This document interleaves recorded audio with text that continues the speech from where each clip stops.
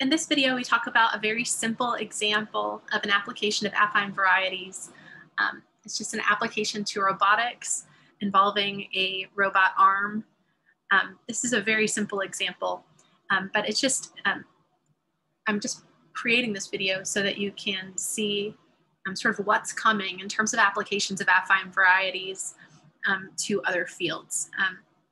There are many applications of affine varieties to robotics, and there's an entire chapter in this book devoted to it, chapter 6, robotics and automatic geometric theorem proving. And that's from the book Ideals, Varieties, and Algorithms by Cox, Little, and O'Shea that I'm outlining for you in these videos. Just as a simple example, let's say you have a robot arm in the plane.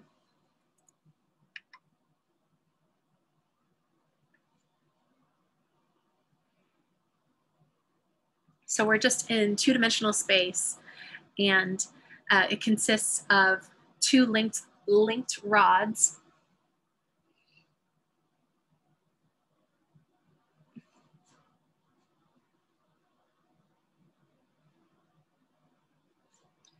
of lengths 1 and 2.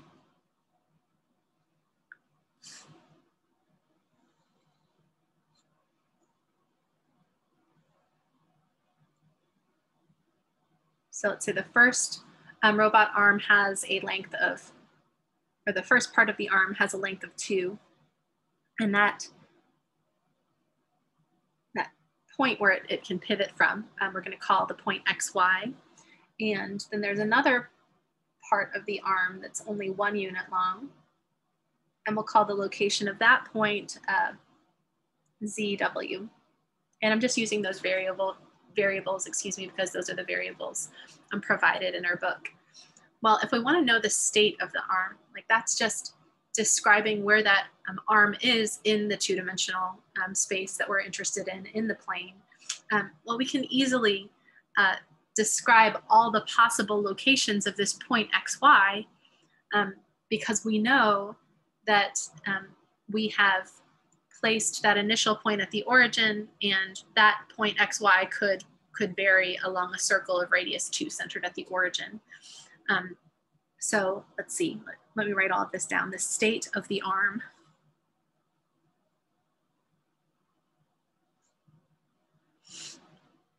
It's the coordinates could be completely described by the coordinates of XY, or the coordinates XY and ZW.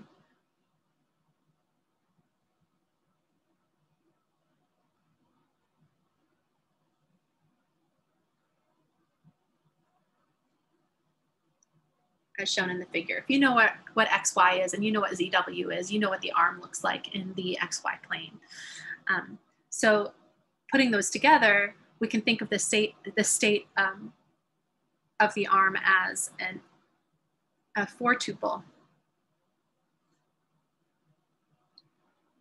We've got an X, a Y, and we've got a Z and a W. And each of those is a real number. So this is in a 4-dimensional affine space where the field is the set of all real numbers R. Well, it's pretty easy to see that I can come up with an equation describing the location XY, and I can come up with an equation describing the location ZW.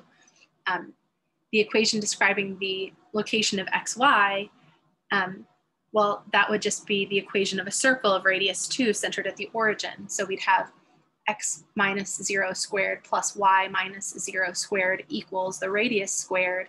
That would be one equation that has to be satisfied by this. And this ZW, well, it can vary. Its location can vary depending on where XY is. This ZW can be at any point that's exactly 1 unit away from XY, because you can imagine this little guy turning all the way around. So ZW is specified by an equation. The location of ZW is defined by a point on a circle of radius 1 with its center not at 0, 0, but with its center at XY. So we would have Z minus X squared plus W minus y squared equals the length of that arm, or like length of that little piece squared. So that's 1. And of course we could take these and we could rearrange them. So we'd have x squared plus y squared minus 4 equals 0. And you could expand that if you want to, but it's not necessary. You have z minus x squared plus w minus y squared minus 1 equals, minus 1 equals 0. And then you can see that the state of the arm is completely described by this variety given by this polynomial equation and this polynomial equation.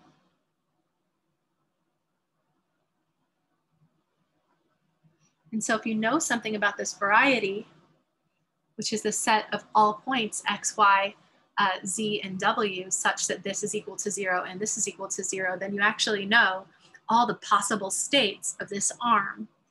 Now, we made it really simple by restricting ourselves to the plane. So we're forcing this arm to stay in the xy plane, but we could just as easily have had an arm, or we could have a robot arm in 3-dimensional space rather than 2-dimensional space.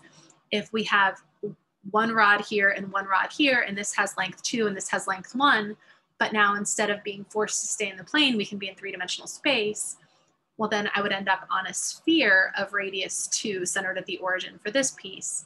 And then I would be on a smaller sphere of radius 1 for this piece. So rather than having a state of the arm described in by a variety involving 4 variables, so it would be, so the solution set would be a set of points in 4-dimensional affine space where the field is a set of real numbers. If we were talking about 3-dimensional space, well, this would be in terms of x, y, and z, and this would also be in terms of z, w, and some 6th variable. So we would be in 6-dimensional space. And if you're saying to yourself, oh, what does 6-dimensional space look like? Don't worry about what it looks like. Understand that the math is going to work out just fine. But we could write down a couple of equations that would easily describe the location of this sort of pivot point and the location of this point with 2 equations in 6 unknowns.